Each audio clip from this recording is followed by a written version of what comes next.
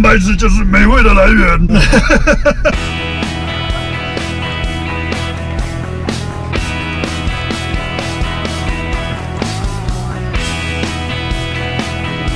蓝宝石鹦鹉。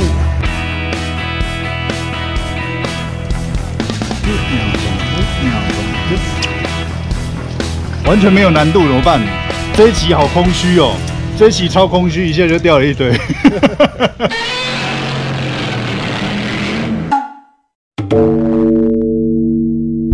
喽，我们要去哪？我们要去钓红魔鬼。小屁啊！虽然这个开场是失败了，好失败。小啊！我要去哪里啊？钓红魔鬼啊！日月潭。今天要去日月潭钓红魔鬼，这边的红魔鬼跟珍珠石斑超好吃的。红魔鬼有一股虾子的味道，虽然这样讲有点污蔑秋菇，可是它的味道跟秋菇真的很像，就是吃起来有一股虾味。人家讲氨基酸就是美味的一个来源，蛋白质就是美味的来源。日月潭的红魔鬼跟珍珠石斑真的要求追，你要在日月潭找到原生种，可能还找不到，很难哦。以往来这边，我还真的没有看到人家钓过原生种。这边最常看到大头鲢外来种，鲤鱼外来种，鱼鲈外来种，梗也是外来种，梗外来种，然后还有什么草鱼也是外来种，红魔鬼、珍珠石斑、欧溜也是外来种，乌锅鱼，对，通通都是外来种。那本土种在哪？曲腰也是外来种哦，对吧？对啊，全部都是外来种。反正今天就是一个消灭外来种计划。我们要去哪？锦鲤池，锦鲤池，位置是在。不好讲的位置，反正我们只能透露我们今天去日月潭，然后如果找不到的话，就不要再问我，不然那个我会被阿姨杀掉。之前其实阿姨找我的时候也是很担心，说日月潭会有就是禁钓的问题，因为那时候还蛮多朋友跟我讲说，哦哪里不能钓，哪里不能钓。然后后来发现上网查了一下，然后还有看了一下它一些相关的一些公告告示，然后就是除了一些限制水域之外，然后码头的一个范围，其他的部分你其实还是可以钓，就是只要在这些限制区域外面做钓的话，都没有什么太大的问题。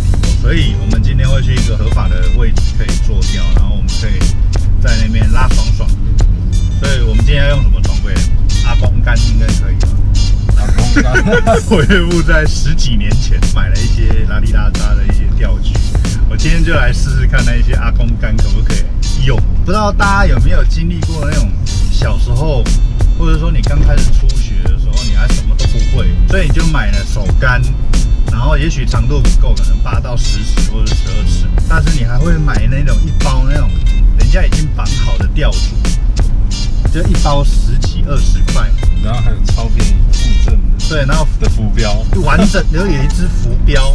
然后那个浮标看起来是用一次就要坏掉的，然后还有那个所有的钓组都让你配到好，然后你只要绑上你的竿子、你的手竿就可以做钓的那一种。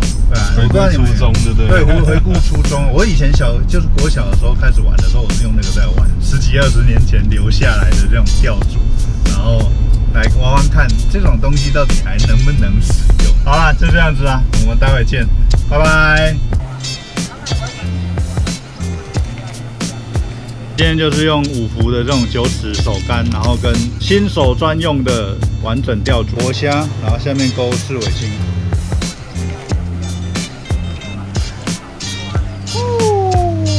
香中的哦！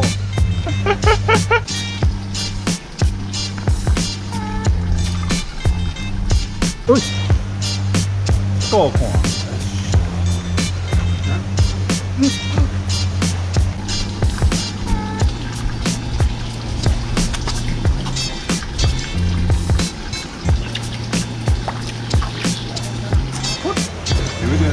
红魔鬼，大只的西虾，它直接吞掉。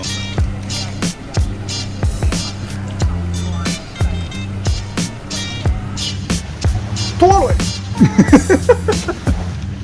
海沟火虾，火虾。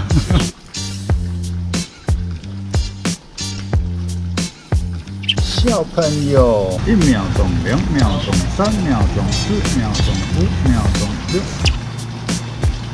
其实日月潭这边，我个人觉得单钩西虾玩浮标就玩到不要了，玩什么路亚？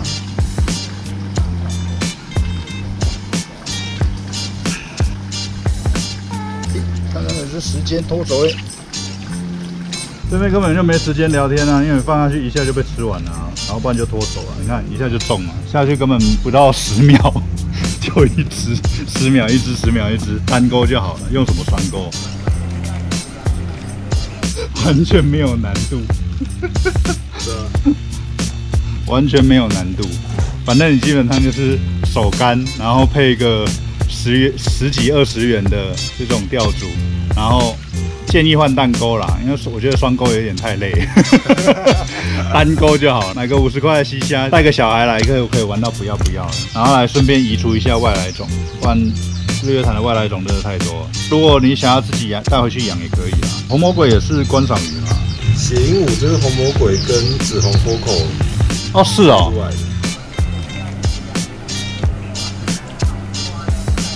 蓝宝石鹦鹉，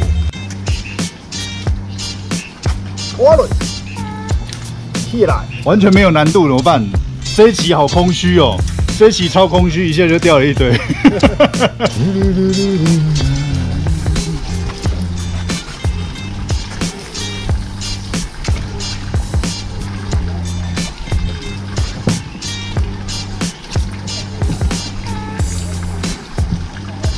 有助于恢复信心的日月潭钓鱼，然后原来我还是钓得到鱼的。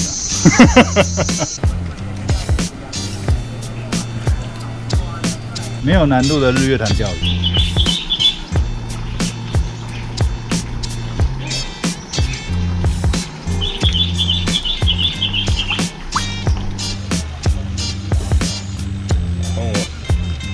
没有难度的日月潭钓鱼。怎么办？没有难度，这样会不会很好捡？还是不好捡？不知道。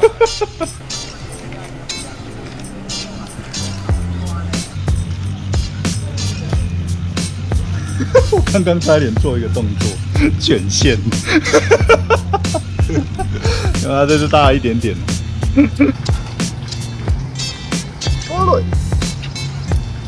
起来！一堆红魔鬼。可以拿这个红魔鬼来钓龙胆，不知道行不行？虽然有点小。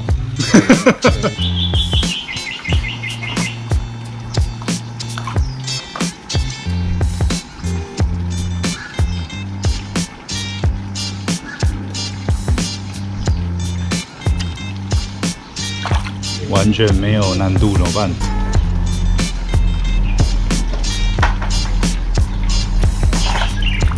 一只又一只，一只再一只。当你钓到已经没有难度的时候，其实跟打龟，我觉得有同样的失落感。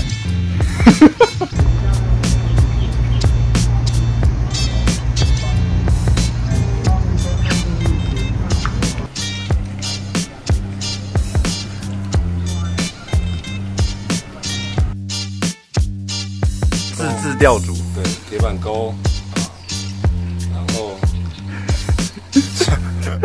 橡皮筋，还有这个，哎，你用什么浮标了？你用什么固定在上面？就橡皮筋直接绑而已。对啊，对啊。哦。然后我觉得它太重了，这200-300克，喝掉一些。我觉得太轻呢。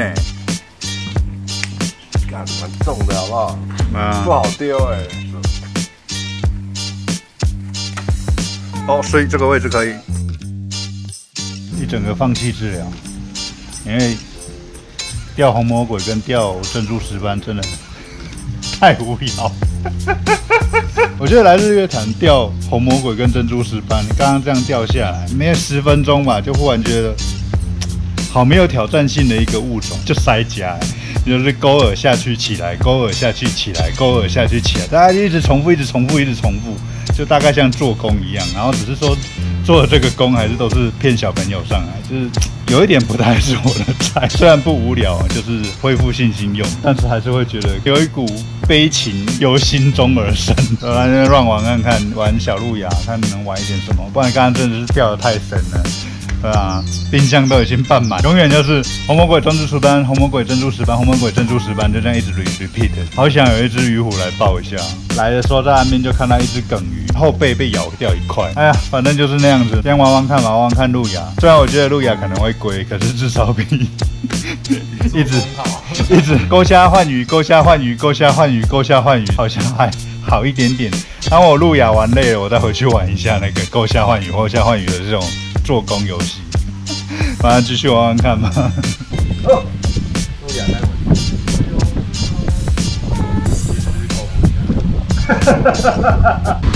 好喽，钓完了。做工做完了，就是钩虾换鱼，钩虾换鱼，钩虾换鱼，钩虾换鱼，钩虾换鱼，钩虾换鱼，然后一直就重复接这样子的动作，帮你们家龙鱼做工。今天阿姨家的龙鱼可以吃饱饱，吃到爆。好了，反正就是这样。有一个人快睡着了，我们刚刚今天就这样子收尾了。然后，如果你喜欢这集的话，欢迎帮我订阅、按赞、分享、留言。那我们就下期再见喽，拜拜。你还数哦？